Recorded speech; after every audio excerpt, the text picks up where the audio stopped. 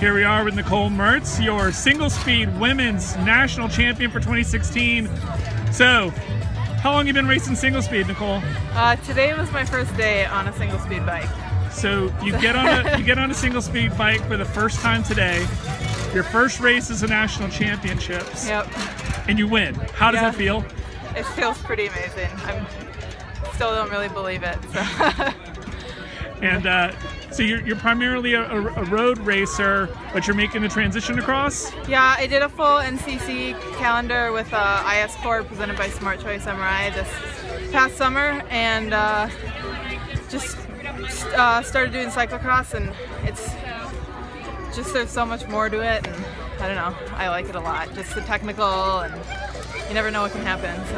And winning the Stars and Stripes jersey doesn't make it too bad either. Yeah, that right? helps a little bit. So what'd you think of the course? I mean, this is, you're new to cross. You're obviously this is your first single speed race. What'd you think of the course? I loved it. I mean, I'm from Minneapolis, and we don't have anything like this in Minneapolis. It's mostly flat grass, so this was definitely something I'm not used to, but it was a great course, and Asheville's an amazing town.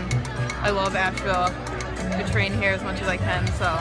Do you have any other plans to race this week? Are you doing? I'm doing the elite race on Sunday. You're doing the elite race on Sunday. Yep. So did you save anything, or did you just lay it all out there? Not just really. now? This was kind of my focus. I was supposed to focus on the elite race, but I knew that I had a chance at this, so you changed gears. No pun intended. Yeah.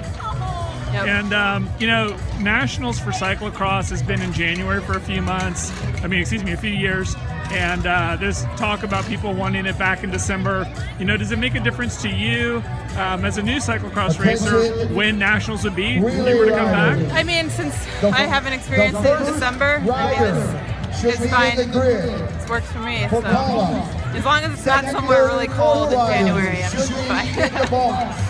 Well, how do you plan on celebrating tonight? I know you can't go too crazy with Sunday's race, but you got to do a little something. I don't know. We'll probably go to one of the great restaurants here in Asheville. So. All right. Well, enjoy your rest of your time here. Congratulations on the title, and we'll see you Sunday on course. Thank you. I appreciate it. Thanks. Good luck. Thanks.